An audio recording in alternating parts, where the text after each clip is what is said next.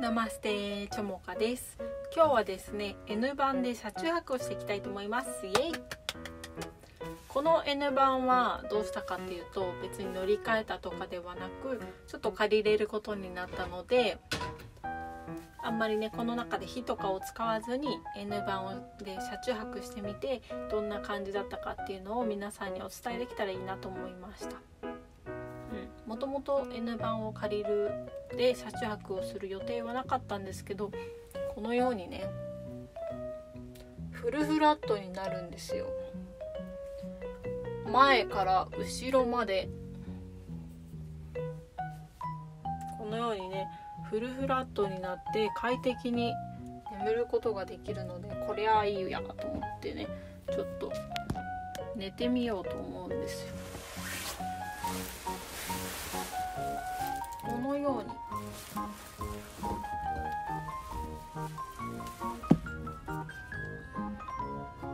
こうやって寝転がれるんですね。ほら、ここでちょうど助手席のところまでで、私164.5 センチなんで180センチくらいの男性もここでね快適に眠ることができるんじゃないでしょうか。そう、これいいなと思って。で、運転したらねすごい運転しやすくって、ハイゼットカーゴより運転しやすいですね。で、この天井の高さもかなりあるので、ここでね調理をもししたとしても、こうガスつけると熱が上がるじゃないですか。でもこれだけ高さがあれば安心して車内調理をできるなと思いましたね。そう、この N 版でフルフラットになるのと、あと広くて快適で調理しやすくて、あと秘密基地感がすごいあるのがいいなと思いました。で、ちょっとハイゼットカーゴの方が長けてるなと思うのは、鉄の部分が多いので、上とかにライトをねこういい意味でツルツルしてるから、ライトをつけるのが横になるんですよね。なんでこういう風に磁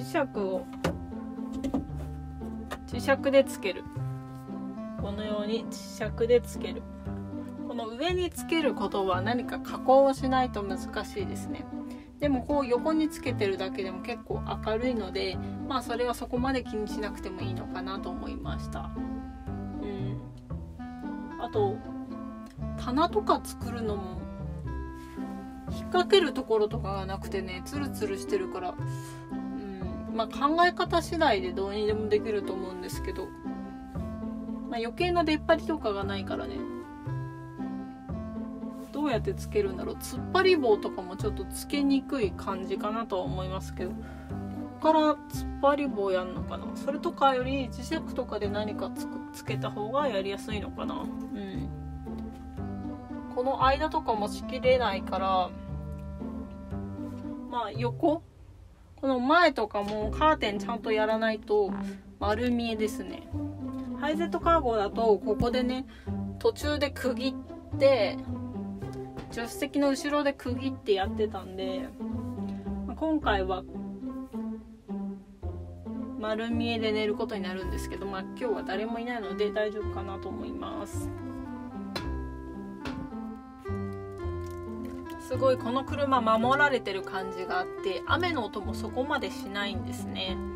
私のはなんかもう鉄むき出しって感じで、ハイゼットカーゴは雨音がすごいんですけど、 N 版はねそこまでしないですね。今は22度です。じゃあちょっとお腹空いたんでご飯食べたいと思います。このようにねテーブルのところも広くて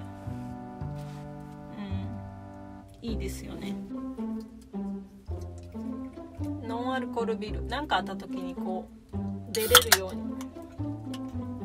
乾杯。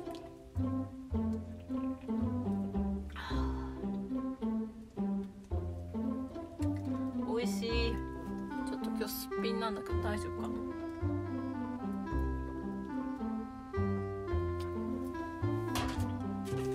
今日はカツ丼にしました。カツ丼といえばね、私がハイゼットカーゴで初めて中泊というかカーテンをつけたりするのに海に出たんですけど、その時にね食べた初めてのご飯、ハイゼットカーゴの中で初めて食べたご飯がこちらです。今日もね食べていきたいと思います。いただきます。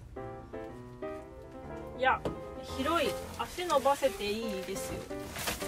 ちょうど私ぴったり足伸ばせます。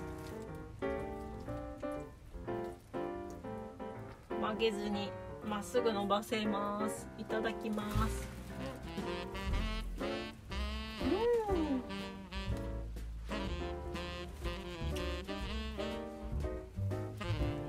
おいしい。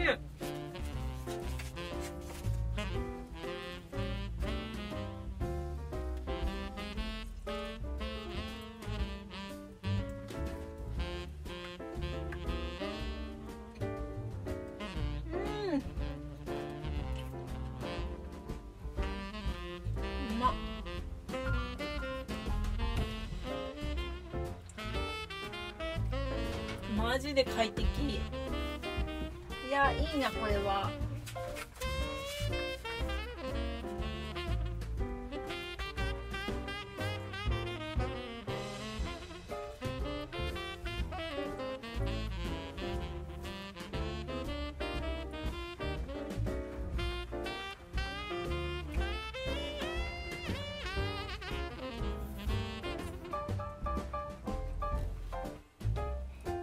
はい、大変美味しゅうございました。ごちそうさまでした。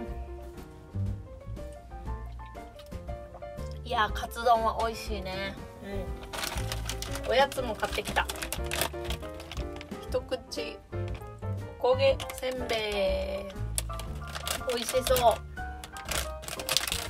おせんべいとか好きだな。おやつ何好きですか？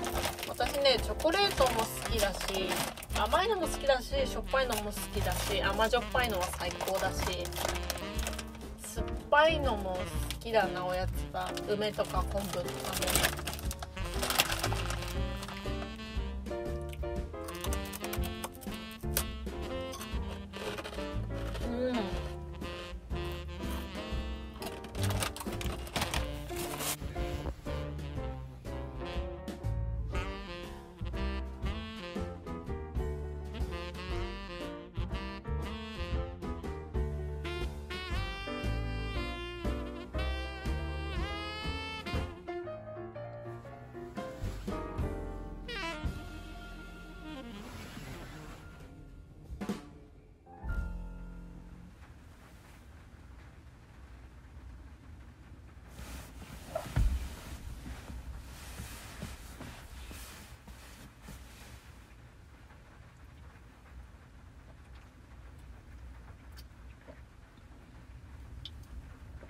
今結構雨降ってんですけど、ハイゼットカーゴだと結構雨の音するんですけど、 N 版だと全然気にならないでさ、雨の音快適です。はい、何の不便もないですね。明かりも上に貼れないからどうなのかなと思ったんですけど、横にやることによって1個じゃちょっと、1個でも十分明るいです。いつもと同じ感じです。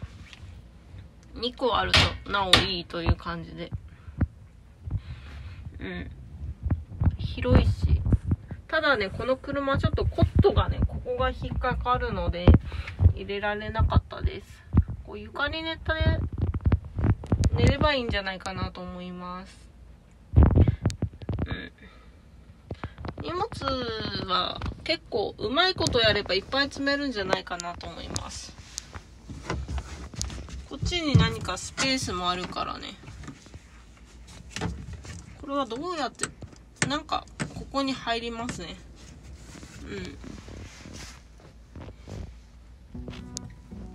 どれくらい積むかにもよりますけど、スペース自体はいっぱいあるのでいっぱい詰めるかなと思います。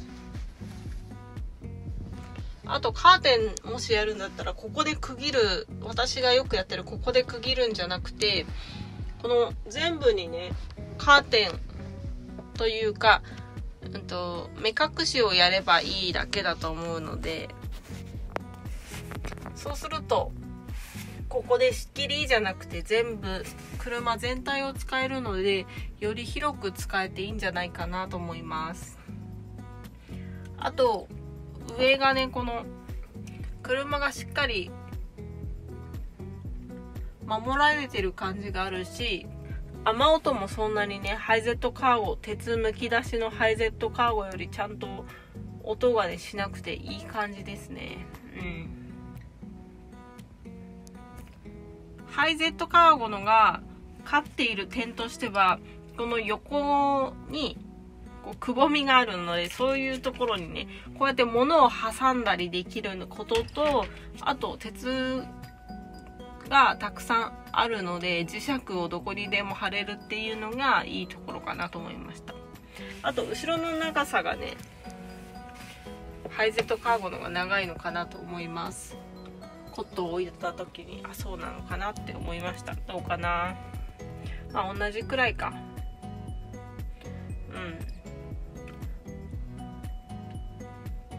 どちらかというとこっちの方 N 版の方が